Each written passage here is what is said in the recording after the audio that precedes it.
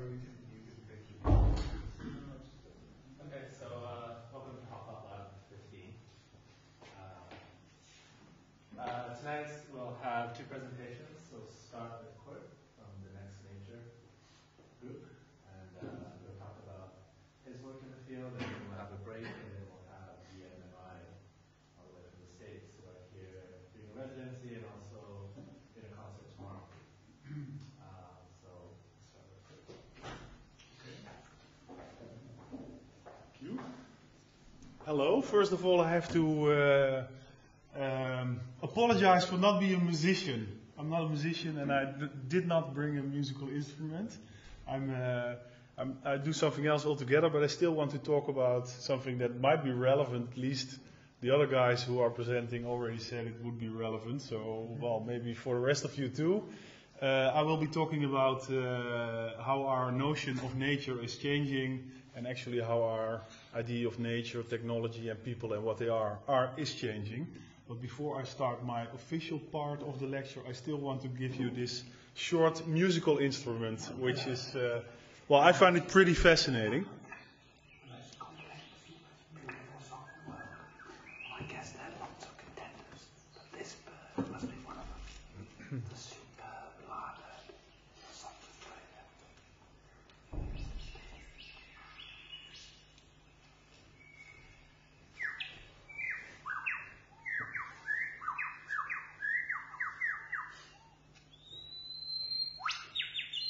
He clears a space in the forest to serve as his concert platform.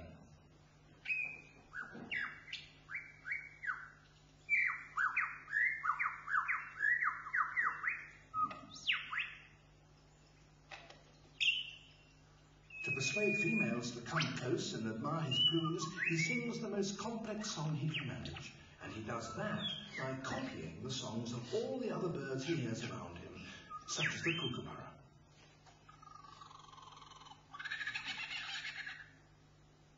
It's a very convincing impersonation.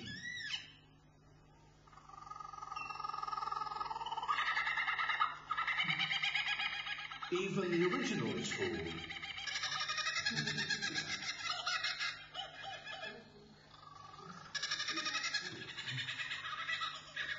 He can imitate the calls of at least 20 different species. He also, in his attempt to outsing his rivals, incorporates other sounds that he hears in the forest. That was a camera shutter.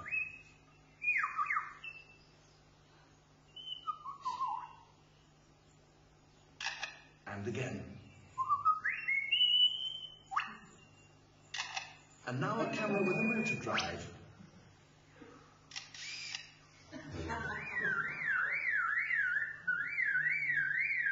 And that's a car alarm.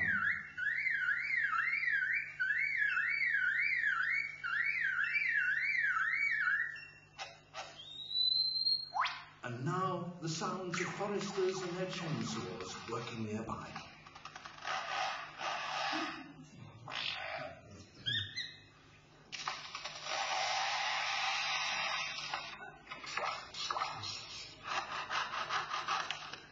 Okay, so this is the copy-paste bird, and I assure you it's not media art, this is an actual bird. Hello, I am Koert, I am an artist, I'm a scientist, I'm a designer, engineer, a philosopher, a producer, a doctor, a blogger, so I guess in the end I'm sort of an amateur. I will show you some of my paintings I make as an artist. It's this sort of Bob Ross kind of interpretation, but of course there are some small changes. I also design, I often design speculative products. This is a speculative product for the Coca-Cola company, organic Coke. Once this hits the market, we know that the green bubble has reached its peak. This is an installation I made. Actually, I show here a video from Japanese television. I don't know exactly what they're saying, but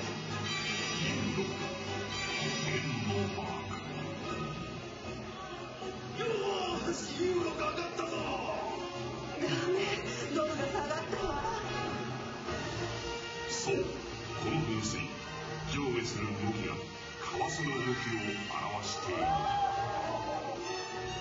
噴水の水量ポンプがインターネットと接続されており、最新の為替相場の状況が噴水の高さに細かく。Okay, so this is a video from a quiz show where a participant had to guess what this fountain did. And actually it is the data fountain. It's connected to the internet, and every 5 seconds the latest currency rates are taken from the internet and, well, directed onto the fountain. And here I'm explaining in Japanese how I got the idea. Actually, I made this thing, and I was thinking about it because I made it because when I look on the computer screen, I can see the weather report. But when I look outside of the window, I also get sort of a weather report. But nowadays, well, of course, the financial data on the computer screens is much more important for people than the weather report. So that's why we made this fountain sort of as a natural phenomenon to visualize this abstract data. And I also started becoming very interested in the philosophy behind it, and actually the relation between, well, cultural artifacts, natural artifacts. And well, I thought about it for quite a long time, and then I think I decided, what's this all about? And well, this is now my answer. So, next nature. And well, I think you know the drill. We have to read along. Next nature. I will try to read along out loud. Nature changes along with us. Nature, in the sense of trees, plants, animals, atoms, or climate, is getting increasingly controlled and governed by man. It has turned into a cultural category. At the same time, products of culture, which used to be in control of man, tend to outgrow us and become autonomous. So one could say the natural powers shift to another field. Our established view on nature needs reconsideration, and we propose this term next nature for this culturally emerged nature. And then we emphasize that it's real nature, not artificial nature or simulated nature. Because if you look around you, highways, airports, supermarkets, they're all part of our natural environment now. And there may even come a moment that our connection with an industrially manufactured Coke bottle becomes more mythical than our relation with a genetically analyzed rabbit in the woods. Wild system, genetic surprise, cold technology, tolerance, machinery is splendidly beautiful. I never make it. Well, but I still have some more time, so I will basically take the rest of my talk to explain you more about this next nature concept. First, some experience I had myself some years ago. I was walking with a friend in the dunes, and I don't know if people know this, but yeah, this is near Bloemendaal, and it's this strange tree sticking out amidst all the other trees, and turns out that this is, of course, not a tree. It's actually a cell phone antenna mast disguised as a tree. And, well, I think it's quite interesting. I don't think it's a good design, or I think it's kind of tuttig in Dutch. I don't know, but it shows us two things. On the one hand, it shows us that we try to recreate our environment according to our image of nature. We try to have this nice natural landscape, and we try to create that. On the other hand, it also shows how technology becomes part of our environment and how it becomes invisible in our environment, and we also want it to be invisible. Successful technology becomes invisible. And I think we all can agree here that this is not nature. I mean, this is a cell phone antenna mast, it's culture, and at best it's a picture of nature, like you would have a picture of nature hanging above your couch, but here it's in the landscape, big mast. I have a few more examples. These are all famous, I think. Artificial islands in Dubai, and they also created the world map. And I think Dutch companies and Dutch people are a little bit jealous of this, because actually in the 17th century, Voltaire used to say, God created the world, except for the Netherlands, that they have done themselves.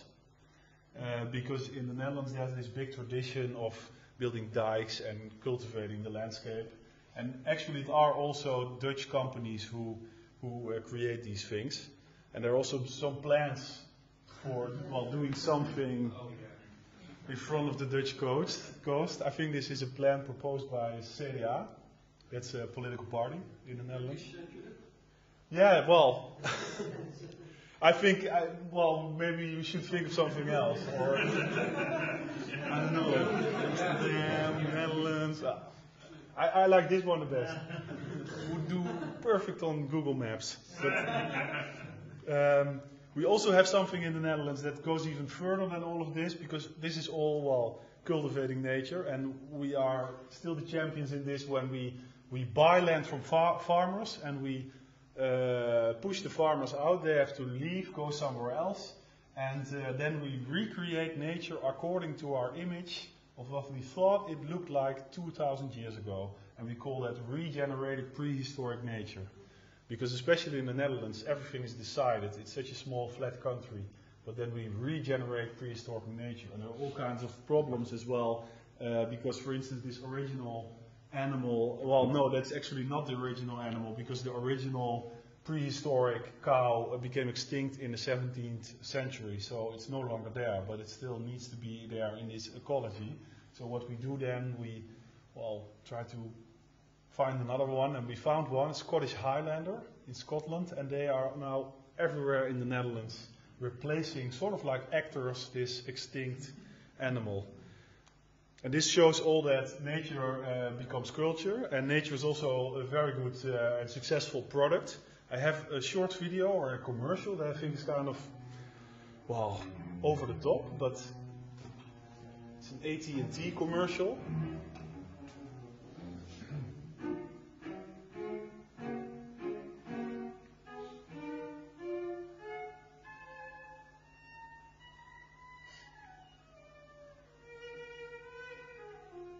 So it's springtime again. There are new mobile phones.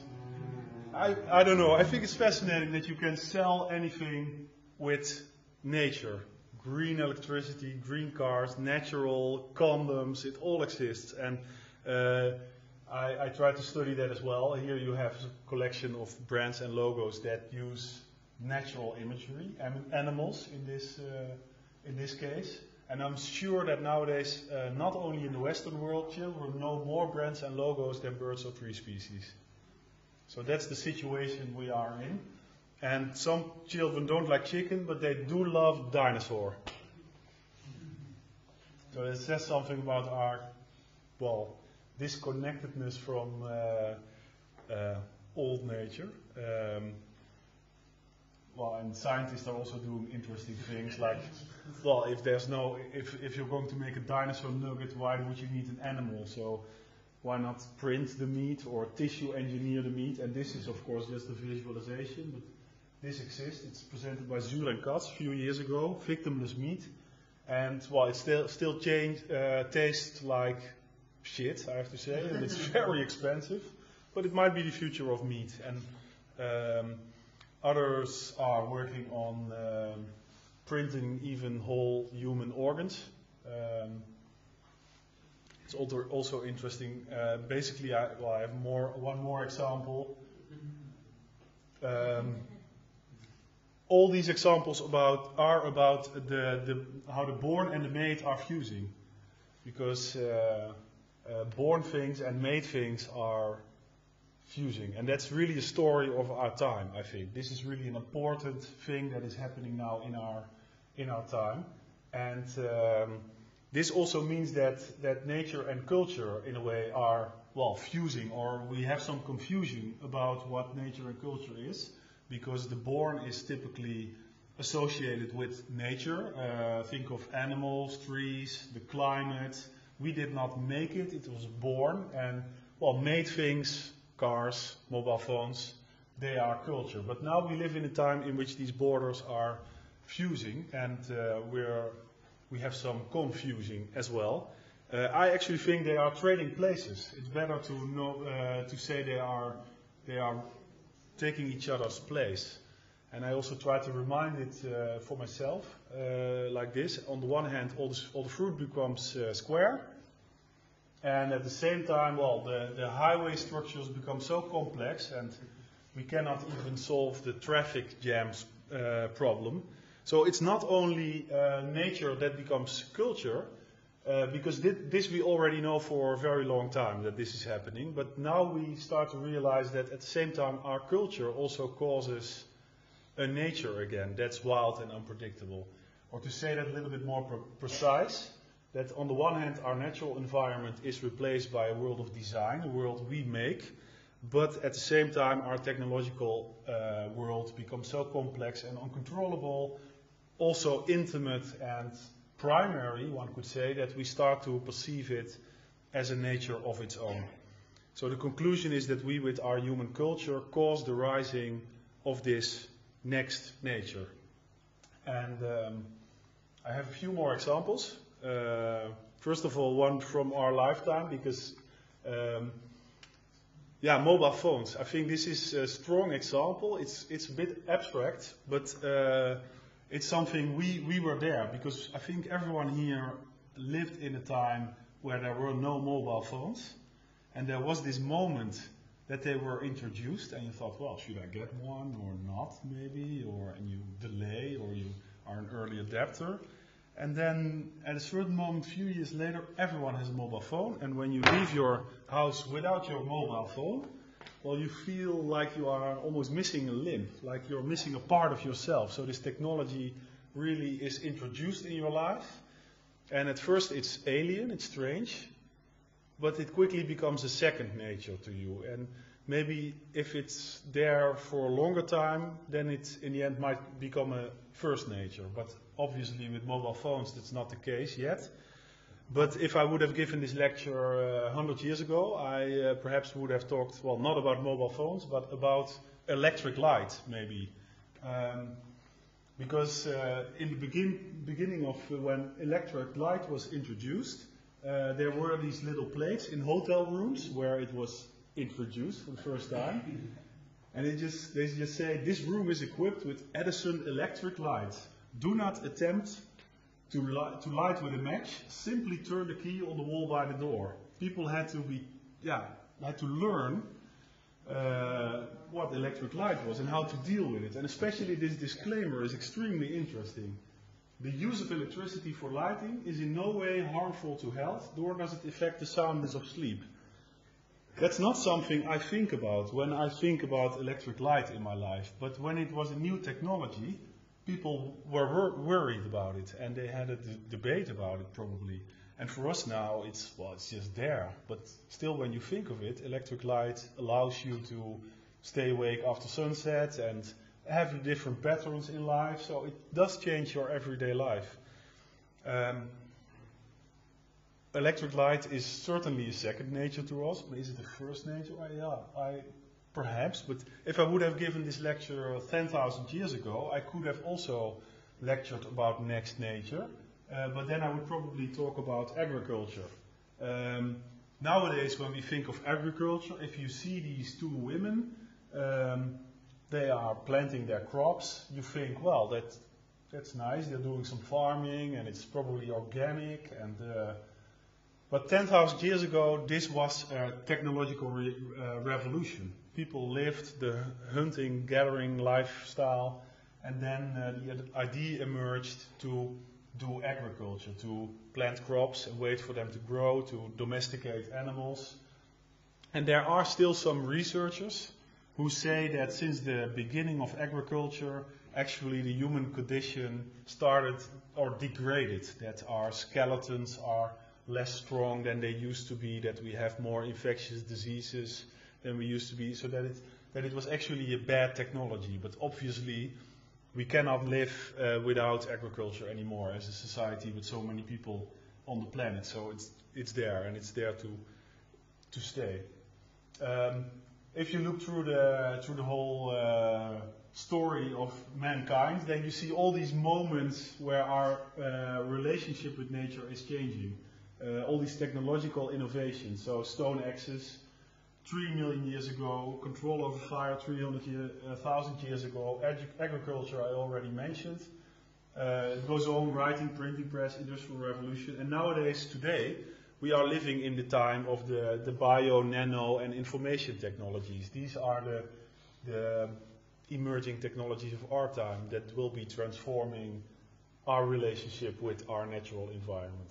And basically, if you see the whole list, then, well, it's actually we are playing with fire all along. It's always that we are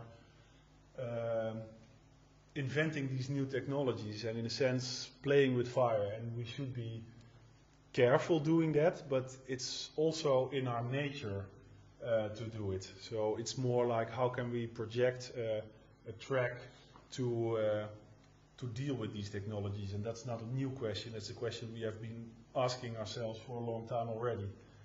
So one could say nature changes along with us, and we people are, in a sense, catalyst of evolution. And once you have this way of looking, because the next nature theory is really like a spectacle you can put on, and then once you have it on, you see the world a little differently. Because then there are lots of places where you think, well, is this next nature? And to finalize my talk, I want to give a few examples. Like, for instance, this one. This is from my own bathroom. These are all the razors that I've used throughout my life. So I started out with this little one, just a little stick with 2 blades, actually. I got it from my older brother. And, well, this morning I used this... well, it almost looks like a vacuum cleaner. It has a battery in it and lead on it, and it has 6 blades. And I wonder, is this evolution? Because in a sense you see all these mutations building upon each other, and you also see different strategies. Some are about new technologies, other about more like different style, which reminds a little bit of the feathers of a peacock. And I wonder, is it evolution? Of course, people, the first thing you say it's not, because we are making this, but then it would be a co-evolution. It's an evolution between people and their technologies, and that's not new. If you look at the bees and the flowers, they are also in a co-evolution, because the flowers need the bees to spread their pollens and to propagate. So yeah, maybe it's something similar situation we are in now.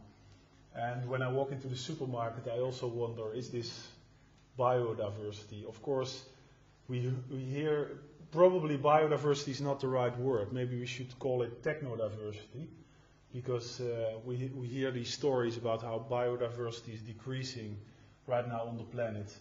But some other diversity seems to be increasing, the diversity of, well, different products, stuff that we make. And actually right now there are more patents filed on the planet than there are species on the planet. And I wonder, is there some kind of relation, and how can we as people find a balance in that, or find a good way to deal with it?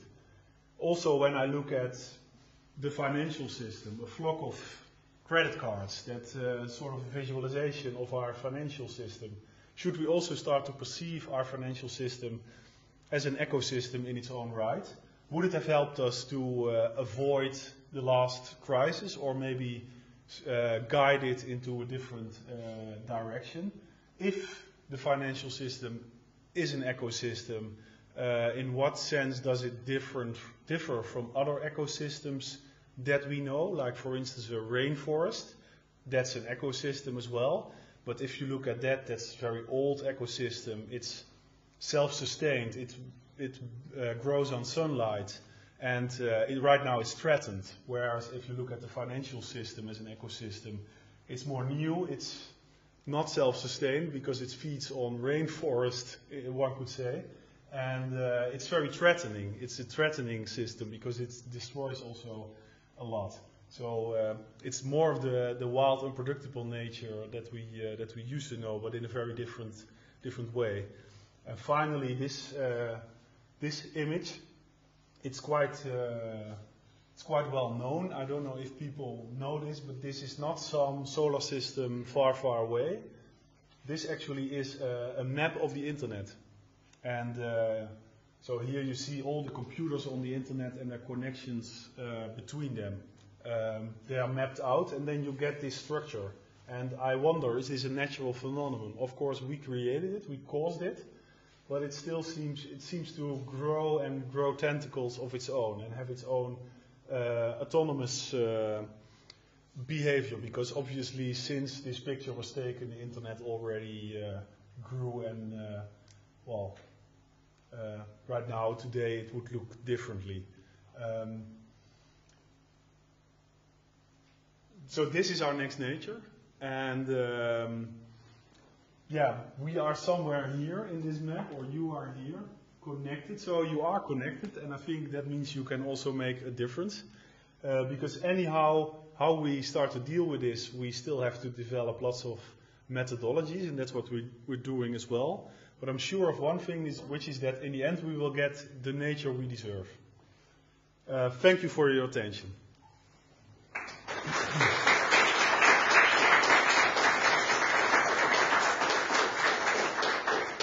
And if there are questions, I don't know, there's time for some questions?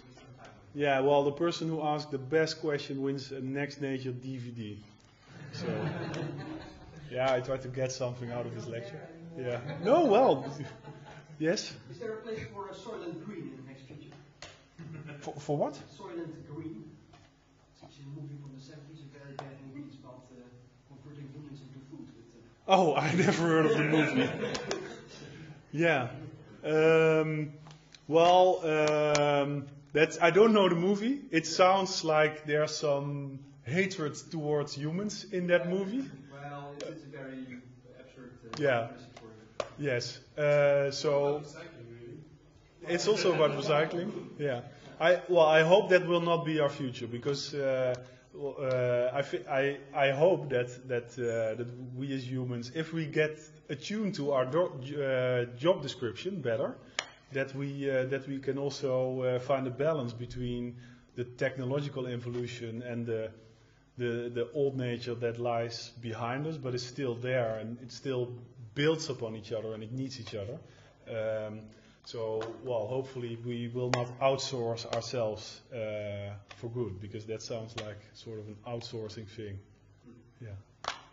What is your view on the fastness of the development? Like you have this list, we start with the axis, and then to the Industrial Revolution, it's like millions of years for 3 steps or something, from industrial to now. Another 3 steps is what, 170 years? Yeah, so it seems to be speeding up. Fast. Yes. Yeah, that's a good point. I'm not sure if it is speeding up, because it's true that for millions of years, according to researchers, not much changed, and then at a certain moment, language came in and agriculture came in, and then it speeded up. But I'm not sure if our parents they also had some very strong technological changes. And so if it's speeding up, then there's a moment that it becomes impossible anymore to understand it. And I think it's also in order to have a future in which humans still have a place, it's important to have technological changes not have this speed that we cannot comprehend them anymore. So I think we should work on that, and we should also work on the way we introduce technologies, because often now they're very alien as they are introduced, and whereas you could also relate them to things that people can relate to. But it's certainly an issue. Does it answer your question? Yeah. Good. It's funny because when you started off with the bird, who was under the impression that if he did the most spectacular song that the lady would be impressed with, therefore he would achieve what he thought was very important. Funny enough, when he started doing the cameras and the electric saws, and totally had nothing to do with what she should really be. Yes. That's funny that you should end the whole thing with a global sort of brain, really, when you saw that thing with the electric. It's like a bit of brain activity. And you're on the wrong track like that bird, really. Sort of. I'm not sure if the bird is on the wrong track. I think he must be,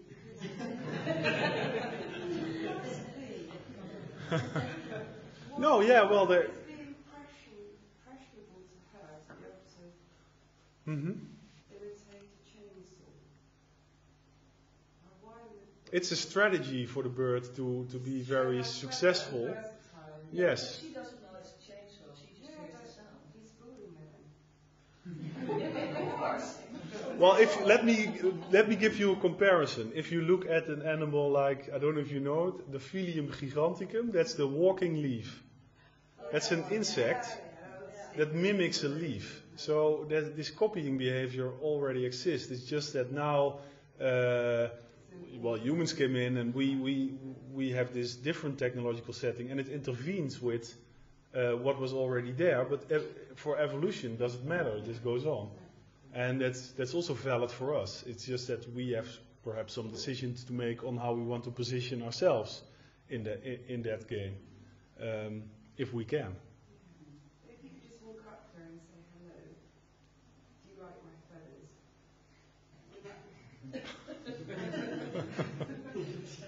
We should try doing that. Yeah. It might help them. It might help get rid of this apparatus, this what you call next nature. I call it extended nature. To sort of adorn our ways of trying to attract each other. Mm-hmm. That's what it is in the end. Well, yeah, you could say. Although if you say it's called extended nature, that assumes that the nature that lies underneath is. Whereas my point is that next nature is always next, and that's already has been going on for a long time. Yeah, I see. So yeah, that's the question: whether we should perceive nature as something static or something that's dynamic. Yeah. Sound and music. Then, of course, the tradition of musical instrument is interesting, but something that's also extremely interesting is the human perception of sounds as it was 10,000 years ago. How would a caveman perceive sound? That would be a very interesting question. And then the next question would be, how can we, if there's still some genetic trace on how our intuition relates to sound in our environment, can we also go back to that and maybe revive that in a new technological setting? So then you would end up with something in between old nature and next nature. That would be very interesting. Something else that I think is relevant, but I'm not an expert here. I think there are more experts in the room than me. But how can instruments evolve? How can they grow? How can composition evolve? Can we guide that? And I think that's also relevant. A lot is happening that I know, for instance, in computer games already, and there are really composers are thinking on musical scores in a different way than traditional composition, very linear. So those kind of things I would think are relevant. Yeah. Okay. Let's take a short. I give it to.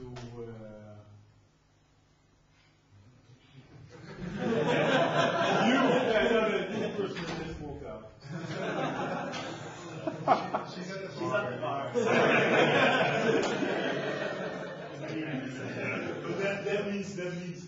No, I have to decide between you and you now. No, you don't look at me. And I have one more, so I will give her one. Thank you.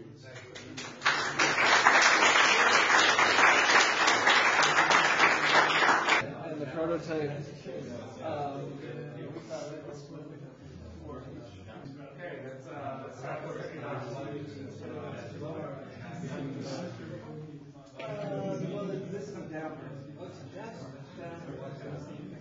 I'm Troy Rogers, this is Stephen Kemper, and this is Scott Barton, and we make up Expressive Machines musical instruments. And we're a group of composers who've been drawn for various reasons to building computer-controlled mechanical instruments to produce music with. And that's what brought us here. We'll talk today about how we came to this, why, and what we've done in the past, and then our current project, Marie, which is what's next to us, the prototype for that, and related issues. But so to begin with, I mean, I guess what's probably interesting is we're all three of us composers. We're not engineers. We're not. We basically don't. In school-wise, we don't have any of the preparation to do this, or the instigation. The instigation came directly from musical goals. So, I mean, yeah, and we all played acoustic instruments to begin with. We're acoustic musicians. We began to compose. We all compose electronic music, so we've all made tape pieces as well. And I think ultimately there's something, there's a wanting, and I think this idea of that wanting ties in very well with the previous presentation of Next Nature, of trying to recapture something, keep some parts of sort of electronic composition that we liked. The control, for me personally, was certainly one of them, but also try and approach the problems that, maybe when you're confined to the loudspeaker, some of the problems that presents to you as a composer, find some ways to avert that. So we came to robots in various ways. I started working with the disc clavier in my master's program. Troy did as well, in his. And so this idea of having control of real acoustic instruments became something that was very interesting.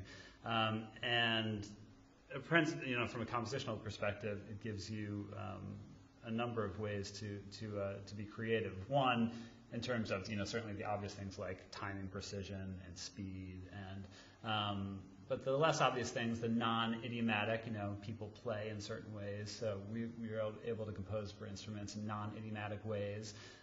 Instrument design, new sort of timbral possibilities, and then the idea of exploring, what I refer to as, machine aesthetics. What sort of personalities do these instruments have in and of themselves? What flaws and what capabilities combined can we explore musically? And I think it's very interesting, this idea. And I often think of it in terms of sort of natural and synthetic, and make that contradiction between, a lot of us who played acoustic instruments for a while, there's some idea of naturalness with that.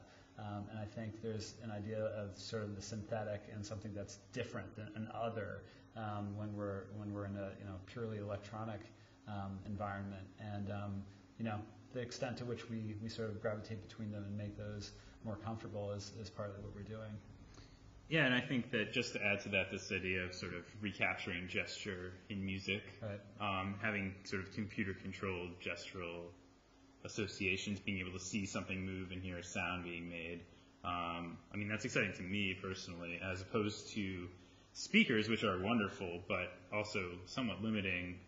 Also the idea of spatialization, sound vocalization, just something with moving parts is exciting to play with and look at. And the resonant properties of real instruments too. Yeah. So maybe we'll just give you our first instrument that we created. Let's see if I can find her here. Is PAM. PAM stands for Polytangent Automated Multi-Monochord. So it's a multi-fingered single-string instrument, except we put two strings that are tuned an octave apart on her. So it's that kind of monochord. And I'll just play a little snippet of this.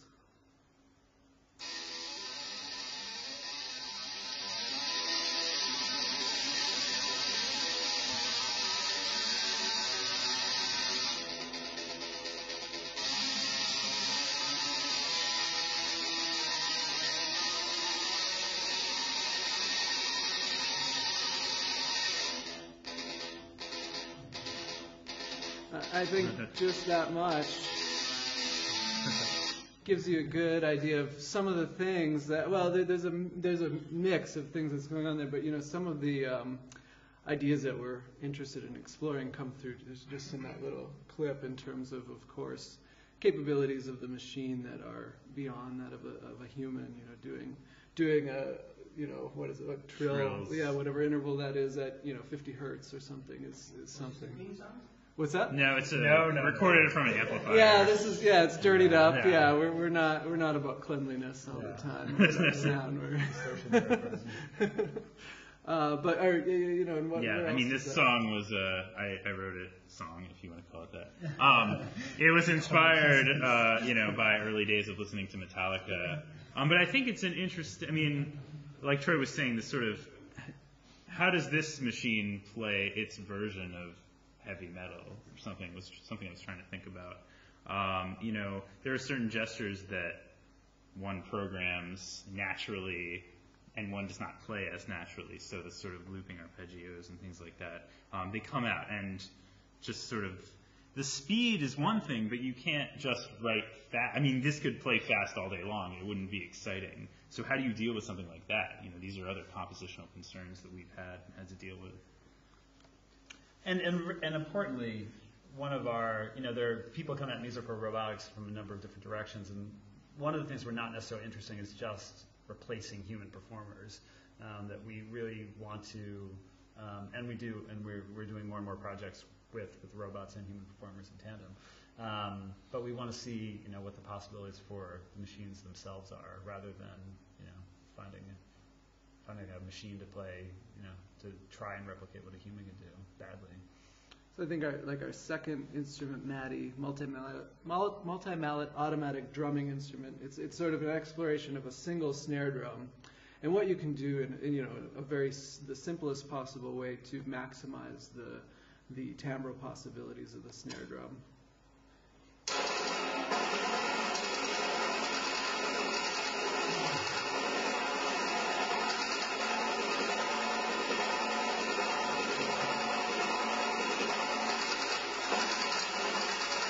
I'll just play that much for now. It gives you a sense, but I'll pause it there because you can see that we've got different types of beaters. It has 15 beaters arranged so that you can take advantage of different parts of the drum head and get different timbral possibilities that way, but also different beater types. We've got hard beaters, soft felt covered beaters, brushes, and then we go from center to rim. And explore. There's also control, of course, over toggling the snare on and off. But I think this epitomizes in some way the kind of idea that we're going for. We're definitely not making anthropomorphic robots. We're not to try and maximize the ability to play different parts of the snare drum. Making a multi-degree of freedom robotic arm and playing it that way with maybe a spinning magazine of drum heads is engineering-wise much more complex than we're interested in subjecting ourselves to at this point. We'd never get to the music if we did that. But also, there's no reason necessarily to do that, because if you want, even if you executed that idea very well, there would always be an inherent delay between moving the arm from one position to the next and rotating the magazine to a certain point. And so musically, I mean, if you just want to be able to access all of these things with as little latency as possible, just making a number of really simple mechanisms makes a lot more sense. And so I think it gives a good idea of where we're coming from in terms of design and intent. And I think, we're solving, I think, mostly musical problems. That's right. Hopefully, most of the time. And if the simplest musical solution, I think, is generally the one we would prefer. So we've done a number, of course, when we first build the instruments, you've got to explore them. And so we end up doing a lot of solo robot pieces, solo and ensemble robot pieces. But, of course, these are output devices. So any input can be mapped to them. And we've started exploring that a little bit. Here's a small clip. So this is a piece that I did with a belly dancer and composer, Ari Sue, and she's wearing a sensor interface that I designed that takes sort of limited amount of data and transmits it to two of our instruments, Pam, and another instrument, Caddy, which is sort of a disembodied Maddie. It's a modular percussion instrument. Basically, you can connect striking devices to various types of instruments and reconfigure it. And this piece is done in a more or less traditional, whatever that means, belly dance style, tribal fusion belly dance. So there's a couple moments that are interesting. So we can, yeah, at the beginning of the piece, if it plays, at the beginning of the piece, she controls the speed of Pam and picking with. Okay.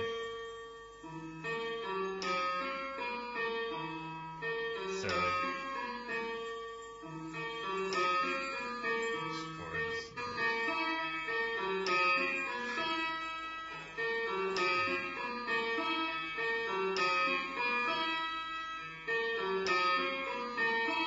So we're basically just sort of playing the scale, and she's kind of in a position to play around with that. So here her hip motion is controlling the picker back and forth in a very linear, direct way. As the piece goes on, more of a sort of rhythmic texture develops, and she can sort of control attacks on various instruments.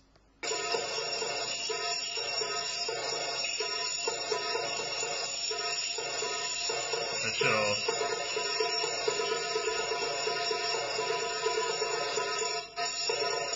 she'll you get the idea, I think. So again, it's kind of a completely different style. I never thought making these instruments we'd be making belly dance music, but I think it was fun. It was a fun project, and I think it turned out pretty well. And it allowed her to use, traditional, like I said, traditional in whatever way it's traditional way of movement to expand upon her interaction with the music that's going on. This little clip, this actually is Caddy, and we're going to show our other instrument, and probably is a nice thing to play after Kurt's presentation. Yeah. It's a piece called Drum Circle.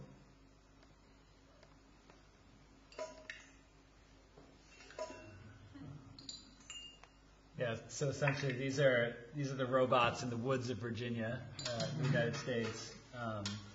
And yes, the most relevant to the previous presentation, the robots are caddies playing various, found objects, but also some of the drums that we brought and infused in nature. Yeah. And this is actually part of a DVD that's coming out called Agents Against Agency, being published by EcoSono label. And there's something that's happening here in the center.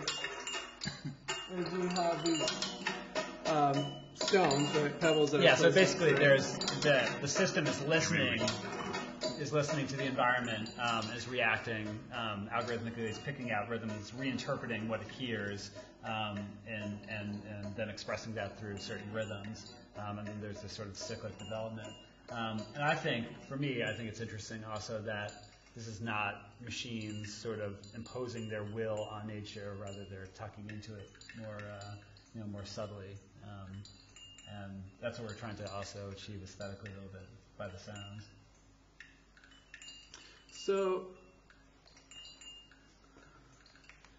let's see here.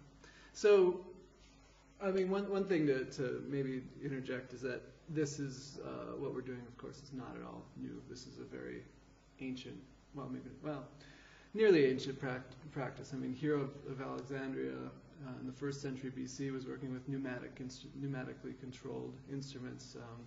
Some of them musical, or devices. Some of them musical. So water organs and things like that. And continuous automated music, continuous exploration of automated music has been going on in the West since the 13th century or so, when carillons were developed in the Low Countries, actually, where you had, before you ever had, I don't know if you know a carillon keyboard, but it's a fist driven keyboard to move the bells. Before that was actually developed, a peg drum was made as an automated way of controlling the instrument. So basically a sequencer that's programmed physically, mechanically into the drum. And that happened, quite a while ago now. And then you had the miniaturization. You went from weight-driven machines to spring-driven machines, tabletop clocks, watches, that sort of thing. Many of them retaining some kind of, if it wasn't bells, then it became organ pipes and stringed instruments that were actuated mechanically, often, I mean, really in conjunction with timekeeping devices. They were royal playthings, essentially, luxury goods for the elite. And then you had a sort of democratization and expansion of this. I mean, the golden age of the era came after first you had the cuckoo clock, and then you had orchestrions developed in the Black Forest region of Germany. And in the by the point of the early 20th century, in the U.S., in the years between 1900 and 1920, about 2 million player pianos were sold in that period, which is more than the number of manually played pianos.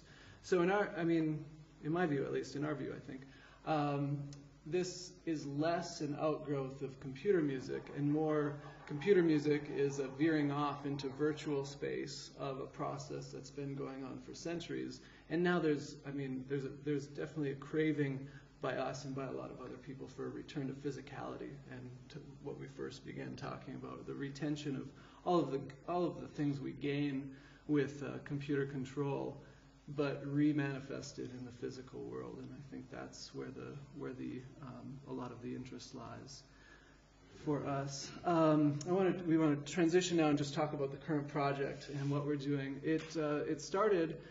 I was down the road in Ghent, Belgium, at the Logos Foundation, where a very large robotic orchestra and very advanced robotic orchestra has been developed by Gottfried Wilhelm Raz. And I was working there, and a local group, at the time they're called Rare Degree, Ear Duo now, Michael Strauss and Dana Jessen came down to do a concert, and we decided to do a piece together while they were there.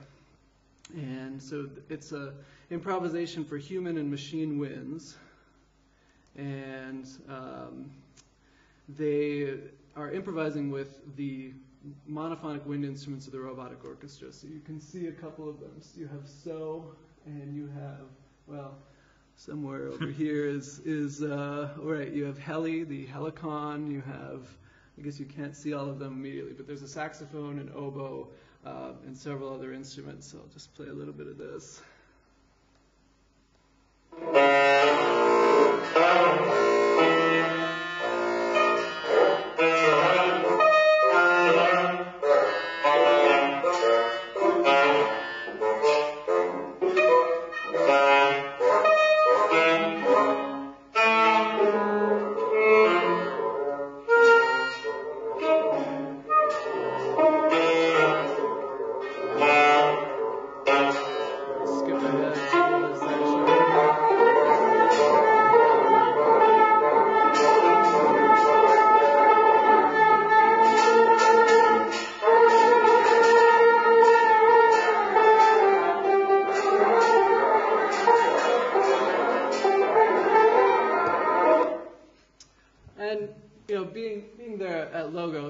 I think they came with the idea that they wanted to work with robots. They already kind of knew some of the things they're interested in exploring with these instruments, with these devices. But it's very clear, looking at this room, all of these things are in welded stainless steel frames. They're on wheels, so they can be easily transported by semi or something like that. But they don't fly well. They're a little heavy for being transported by air. And the two of them, travel all around presenting concerts, and so they came with kind of a challenging proposition, which was we would like to commission some new robots, but we have to be able to fly with them. And so this prototype is the direct result of this encounter at the Logos Foundation. And what it resulted in is, let's see if I can get to it here. There we go. We're thinking about, well, what kinds of instruments, and this is purely practical thinking at this point, what kinds of instruments are going to be interesting, that are going to have acoustic sound sources that are mechanically activated, that are going to end up small enough to transport, but still interesting enough to be able to make music with. And we came up, what was great is, constraints often foster lots of little innovative pieces of thought. And so we thought of a modularized robotic instrument, where basically we have two separate instruments but eventually they're able to interact, that we can sort of tap into not only the physical acoustic sound making, but also utilize analog circuitry, electroacoustic sound making to make a modular sort of instrument where they can play through one another. So the idea is that we're going to eventually have 4 of them. I think we all thought we'd have 4 of each of them by now, but 2 months out, we're pretty happy to have just 1 of each. But the idea is there are 2 types. One is AMI is a single instrument. AMI is an automated automated monochord instrument, which is this one right here. 4 of them or 2 of them together form an ensemble. But they mate with Karis. Karis are cylindrical aerophone robotic instruments, basically a robotic clarinet. So on Kari you have a closed cylindrical bore and tone holes that are solenoid driven that allow you to access different resonant frequencies. And then the idea, maybe the jump is, and we haven't quite implemented this jump yet, but we're close, is that the 2 of them together form a MARI, which is a monochord aerophone robotic instrument. And the idea is, since we have a pickup on AMI and we have a compression driver that's sort of the artificial mouth for Kari, we can send the signal from AMI, the actual picked up physical signal, acoustic signal of the string being plucked or struck or bowed electromagnetically, and put it through the air column. And we can also do the reverse. We have mics inside of the bore of the air column that can feed back in through the electromagnetic bowing mechanism of AMI and blow the string. So pluck the air column, blow the string. These are ideas that people have been doing with physical modeling in software for a long time. But we're trying to sort of bring it out into the physical realm. So that's the idea. And let's see. So to make that happen, we came up with, this is basically a function diagram of how it works. You have audio components and a signal chain. You have control components, and these are MIDI-controlled devices.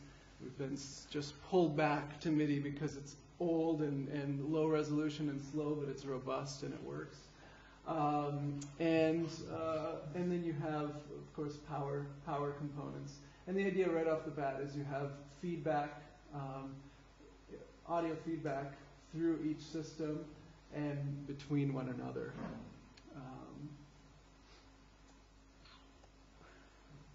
So we set to work. How we've been spending the past couple months. So we didn't have money to do this. We had tour dates set up, and we had basically it was like, these are where the robots are going, the robots that don't exist yet, and this is when.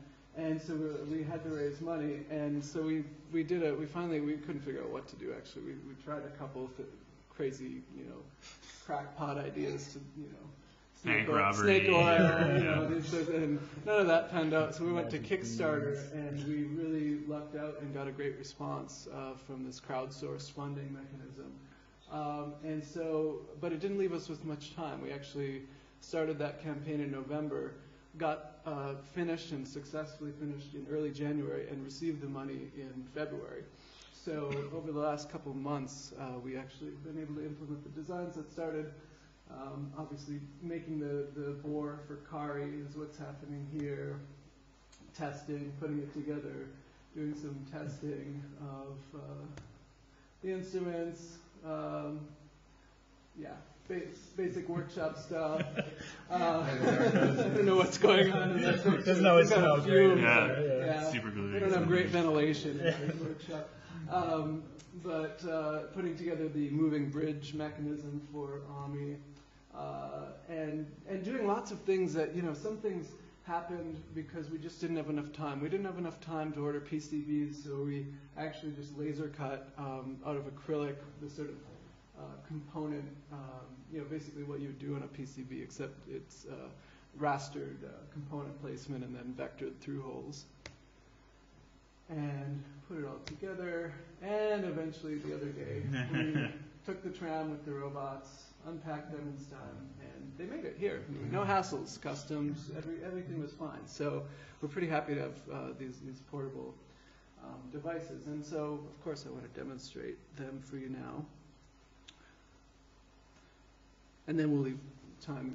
Plenty of time for close. questions. And I'll just do a demo, and then we want to leave time for questions.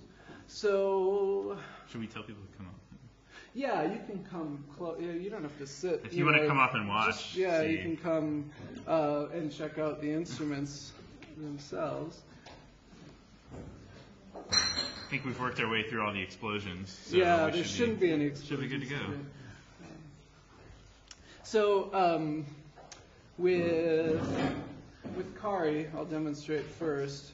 We have solenoids that control I'm moving them now, opening and closing in sequence the tone holes for the instrument. And what we do, Kari is really a hybrid instrument. It is, in one way, it's just a robotic filter, rather than most development of robotic instruments has been about percussion, about making solenoids to strike things, or even the string instruments are sort of percussive in their output. But this is moving in a new direction of sort of a sound modifier rather than a sound generator. So we actually can tap into all the electroacoustic goodies of whatever signal we want to feed into the driver.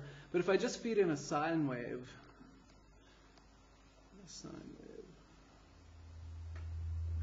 oh, right, that's not coming through Kari. I'm going to do a little quick switch. Repatch. Yep. There you go. All right. So hello. Now that's a sine wave. What's happening is, it doesn't.